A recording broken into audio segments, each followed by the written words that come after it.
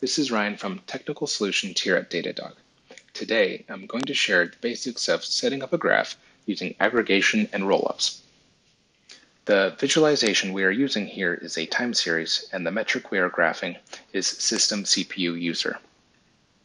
Our graph is currently showing us the average value of system CPU user across our entire environment.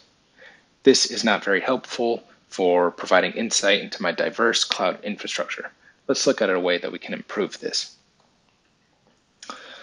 Using tags, we have the ability to aggregate our data into groups. For example, if we wanted to understand our infrastructure by cloud provider or understand the CPU by cloud provider, we can add that tag in here. We now have a grouping for each value of the cloud provider tag. For example, Amazon Web Services, Google Cloud Platform, and Azure. All of these values are the average across each of those tags, but we have the ability to change that to a different method. For example, MaxBye. MaxBye is showing us the maximum value for CPU across each of these cloud providers. We also have the ability to add functions to our graph. For example, the RollUp function. This will roll up the metric by its maximum value in the specified time period.